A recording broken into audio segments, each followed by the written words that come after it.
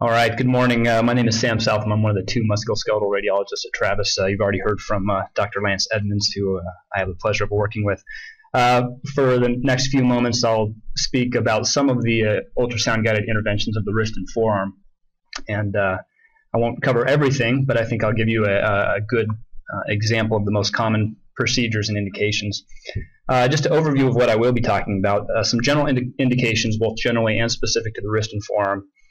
Consent and complications I won't spend much time on. We've had a few people mention in their presentations the main points of that. Technique and positioning unique to hand and forearm, wrist and forearm interventions. Briefly touch on dosage considerations. Post-procedural care, and most of the time will be spent with specific examples.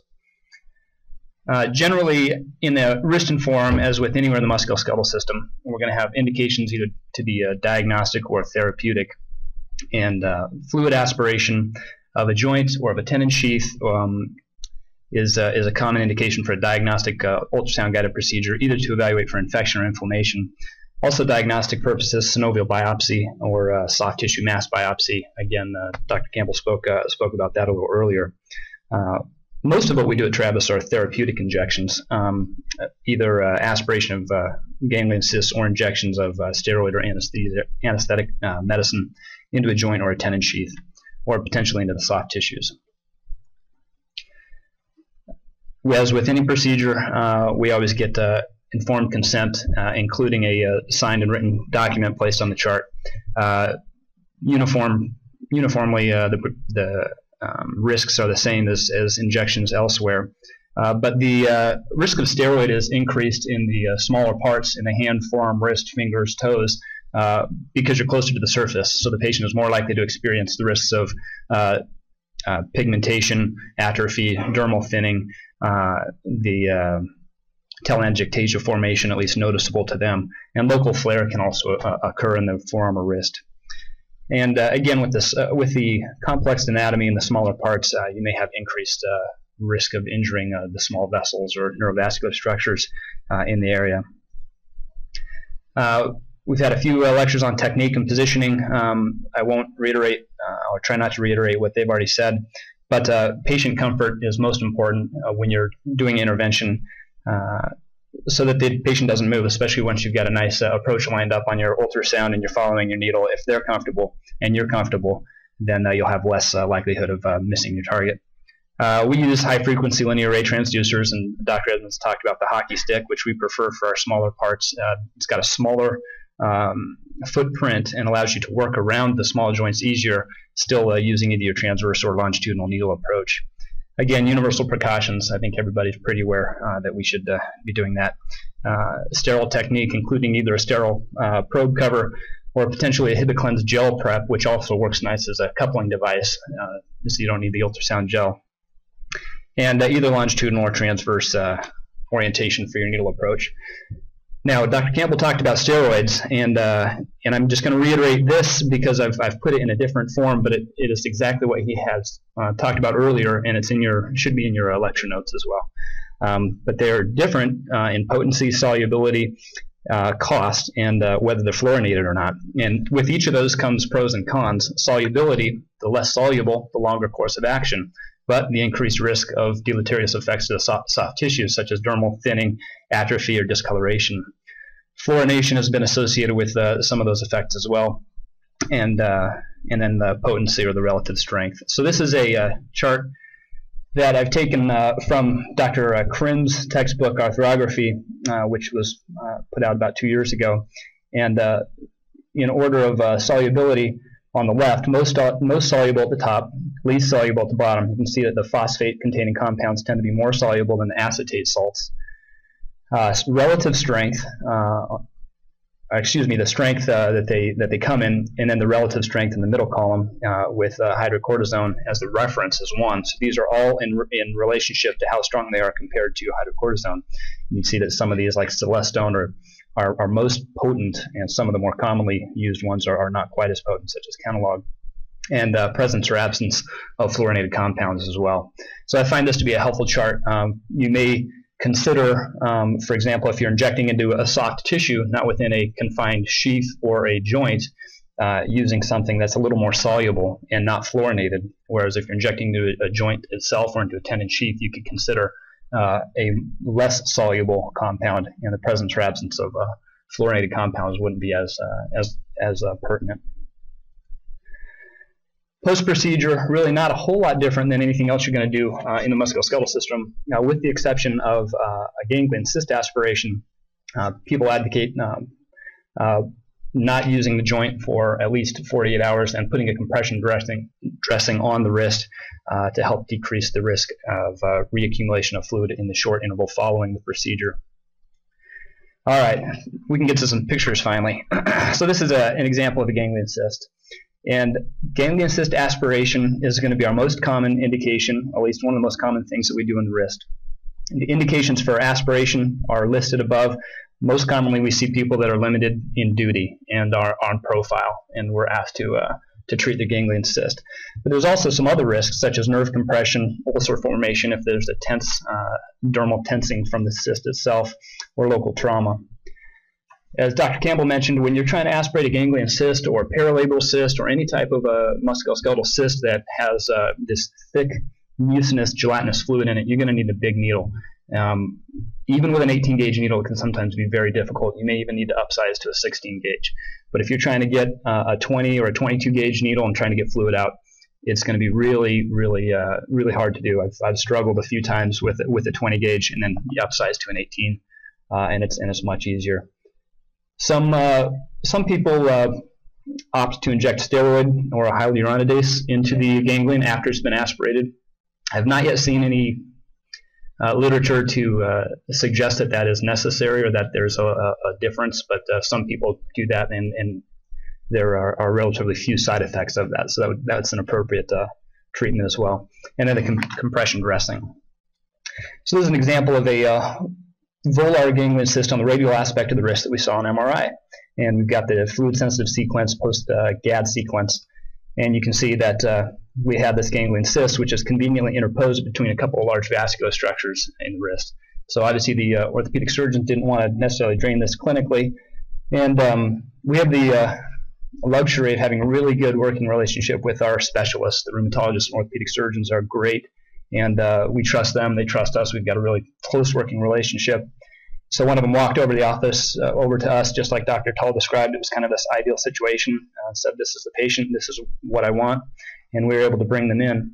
Interestingly, I don't think that this projects very well, given but the patient also had some, when we talked to them, had some carpal tunnel syndrome symptoms, as well as increased signal in the thenar musculature. Now, I know you're thinking, what would a radial-sided cyst be doing causing a carpal tunnel or median nerve distribution, paresthesia, and denervation pattern? And I'm not sure I've put that together yet, unless the mass of this had mass effect on the carpal tunnel, or perhaps it was true unrelated, but it was interesting to elicit this history from the patient as well. So we did a pre-procedure localization scan, which helped us identify the vascular structures with the conveniently positioned ganglion cyst. And we identified an appropriate entry site. Longitudinal approach would allow us to go between the vascular structures, accessing the majority of the cyst as well as the lobulations and septations. We thought that if we were just to access it kind of in this fashion, that would provide the most optimal approach. So after a written informed consent, the patient is positioned. This is just her hand down at her side. A large field is prepped in case we need to reposition our transducer, so a large area of preparation around the wrist, and then sterile covering just to keep the patient clean and decrease the risk of infection. So this is before we do the scan preparation. You can see here the hockey stick high frequency linear transducer that we're putting the sterile probe cover on. It's got a small footprint. It's often easier to use when injecting the small joints that we talked about before. Now, I know that HIPAA pertains to patients, and you're not allowed to show a patient if it has a face or defining birthmark or something like that, but it does not apply to physicians. And so you may be wondering who's actually doing this injection. And as far as I know, I don't have this tattoo on my forearm, so this is definitely Dr. Lance Edmonds who performed this injection. I think he picked that one up during fellowship, if I remember right. So before the injection, there's a pre-procedure localization scan. Just now everything's sterilized, and you can see the hockey stick as we're localizing our site. Using a longitudinal visualization, the aspiration, this is after very generous local anesthesia administration. You can see we've got an 18-gauge needle, a big 18-gauge needle, and a 5 cc syringe. Watching as we go in. Here you can see the needle as it's coming into the ganglion cyst, ring down artifact from the echogenic needle and perhaps the presence of air within the bore as well. And this is just a cine loop showing as we advance the needle in a little bit of to and fro motion during aspiration as we're kind of fenestrating the cyst as well. And afterwards, I don't know if you can see this real well, but you can see some of this kind of slightly yellowish gelatinous material. I'll highlight it for you, but it's filling the syringe. And if you've ever had a chance to play with this stuff, it's actually very amazingly engineered. It's extremely tenacious, very viscous, but very, very slippery. It's much more so than the worst booger you've ever seen. It's really amazing stuff, and it's if you could market it, you'd be rich. But this is similar. This is the mucinous test that I don't know if you've ever worked with the GI docs when they aspirate either serous or mucinous cystadenomas in the pancreas or anywhere else. This is the test that they do after they get the fluid out to see whether it's more likely to be serous or mucinous. The same applies here. This is exceedingly tenacious mucinous material, and you can see the tethering there. So there's an example of this is that same patient pre and post aspiration, and she's had good results. So she's about 4 months out now. We did not put any steroid or hyaluronidase into the cyst itself. Tenosynovial interventions are going to be probably our second most common reason for doing an intervention on the wrist or the forearm. For this, you're going to use a much smaller needle because you're not trying to get fluid out unless you're suspicious for infection, and then you only want to get fluid out. But if you're doing an injection, you can use a much smaller needle, and we typically use a 25-gauge 1.5-inch needle, the same one we'll use for our local lidocaine. Shallow needle trajectory with placement into the tendon sheath, and a relatively small steroid dose compared to a larger joint, for example. This is an example of a de Quervain's tenosynovitis. You can see a thickened first extensor compartment with a fair amount of tenosynovial fluid in the tendon sheath. Longitudinal visualization, you can see again that thickening, and you can see again that fine fibrillar pattern within the tendon. Ultrasound, just kind of as a side note, really depicts tendons very well. MRI I like, but tendons are homogeneously dark, and you don't see the internal structure of the tendons. Ultrasound actually has the ability to resolve the internal structure of the tendons better than MRI, although there are pros and cons to each. So ultrasound pretty exquisite at demonstrating the tendinous infrastructure. This is an example of the longitudinal needle approach in this de Quervain's tenosynovitis, with the needle tip terminating in the distended tendon sheath just prior to the actual tendon itself. So again, this is a tendon sheath injection, not a tendon injection, and so you're going to get peritendinous fluid within the sheath surrounding the tendon. Ultrasound guided aspiration. Usually two main indications are going to be if you're suspicious for a crystalline arthropathy or if there's any suspicion for a septic arthritis. And this is going to be joint dependent. Which compartment of the wrist is it in, or which joint. This is an example of a carpal effusion aspiration with the second extensor compartment labeled, going with the needle on a longitudinal visualization going deep to the extensor compartment to the dorsum of the wrist. And this is a pre and post aspiration image, and you can see that the fluid in the dorsal recess of the wrist has decreased. That capsule is less distended. So the nice thing about ultrasound guidance is whatever you can imagine and see on ultrasound is a way you can access. So you can be creative. It doesn't have to. You're not limited to your standard planes, axial, transfer, or axial, sagittal, coronal. Most of the imaging access that we're using is an off-axis plane, not kind of a non-standard plane. Carpal tunnel injection, actually, these are probably done more than you realize by your clinical colleagues in the clinic. They're done commonly by orthopedic surgeons, sports trained family practice docs, some non-sports trained family practice docs, and neurologists. They're very good for short-term relief of carpal tunnel syndromes. They're used in patients who resolution of the syndrome is expected, such as pregnant patients, recently postpartum patients, people that don't have long-standing carpal tunnel syndrome. I found 3 approaches described in the literature, and I'll show you each of those. And we may be asked to do them occasionally if the patient is of difficult habitus, making landmarks difficult to identify. Or perhaps if the referring provider is just uncomfortable doing them, that would be appropriate as well. Because I would probably be a little nervous about doing it without image guidance as well. I can understand that point. So the first is a needle transverse to the transducer with injection into the space between the flexor tendons, with the needle localized halfway between the Guillen's canal and the median nerve. So the needle's nowhere near the median nerve. You're just depositing the steroid in the carpal tunnel itself. So if this is a diagram of the carpal tunnel, there's your needle. Basically, you'd be depositing the steroid in approximately that location in between the superficial and deep flexor tendons of the forearm. Patient's hand is in a neutral flexed position to decrease the tension on the tendons, and then after the injection, they extend and flex to allow the spread of that steroid around in the carpal tunnel. The second is a needle placed through the retinaculum with it stopping just short of the median nerve with either transverse or longitudinal visualization. So again, with your needle, this would just be a straight down approach, get through the retinaculum, stop before you hit the median nerve. Usually you'll have 2 or 3 millimeters between the retinaculum and the median nerve. And the third, a little more convoluted, is a longitudinal visualization with the transducer to the ulnar nerve, starting from a approach near Guillen's canal, just superficial to the ulnar nerve and artery, and passing deep deep into the carpal tunnel with the needle deep to the median nerve. This approach has been used if people have any kind of fibrosis or granulation tissue from a prior surgery, whether it be related to the carpal tunnel or to a prior fracture. And let me give you an example. That would look a needle approach something like this.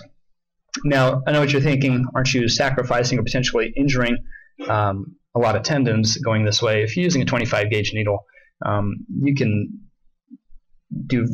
generally do little damage to the structures that you pass through. So if you do go through some of the myotendinous junctions or through the tendons itself, then it's usually of I think little clinical importance later on. So this is an example of that first approach that I talked about. This is taken from the literature, just of a transverse visualization of the needle. You can see the needle's placed kind of in the mid portion of the wrist, and the medicine gets deposited between the deep and superficial flexor tendons. Fingers are flexed, patient is comfortable, and I particularly like this universal precautions on the sterile technique, which was published in this case.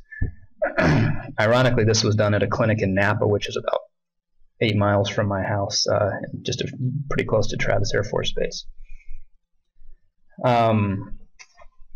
So this is an example of that same approach. Here's the needle tip in the carpal tunnel itself. You can see the median nerve is far away from your needle tip, Guillen's canal on the opposite side.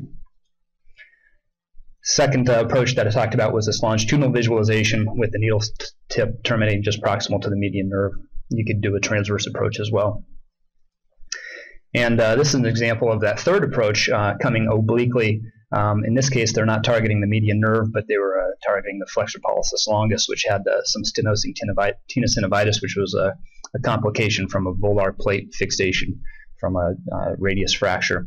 But they're using a saline dissection to kind of peel that off the plate and then put some steroid down. That's the same technique reported for a post-operative complication or scar tissue surrounding the median nerve.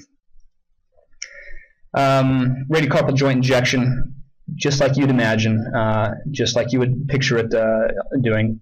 Put the ultrasound transducer on the back of the wrist. That's what the footprint of the transducer is going to look like. And again, remember, you've got the radius, you've got the scaphoid. Here's the joint. Remember that little bit of a dorsal ridge or lip of the radius, so you'll approach this like you would a arthrogram with an obliquely oriented needle position to engage the joint.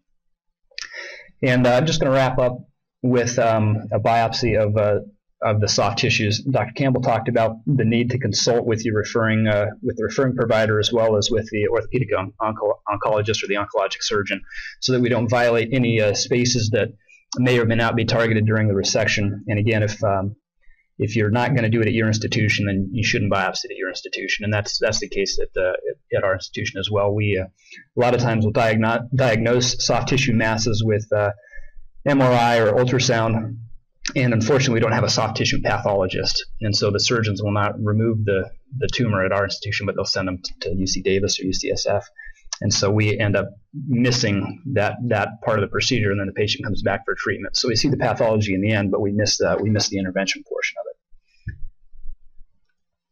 This is an example of a carpal mass, soft tissue mass, and again, I could have told you this was in the breast or in the leg or anything like that, but it's like any other soft tissue mass. You want to visualize the entire throw of your device so that you know what you're hitting on the far end of that, and you'll get a nice core of tissue. This turned out to be a synovial sarcoma. And this is a synovial biopsy in the dorsum of the wrist. Again, you want to be able to visualize the entire extent of the throw. So in conclusion, ultrasound is great for intervention in the wrist and forearm. It gives you the ability to real-time image, see the needle, see what you're doing, see the structures, and you can kind of do it on the fly, change the orientation if you need to, or target other areas if you see some other areas of symptomatology while you're there. The procedures are generally well tolerated with few complications, and those complications that do happen tend to be minor ones, such as infection, which can be severe, but if you catch them early enough, they're minor. And I'll conclude with that.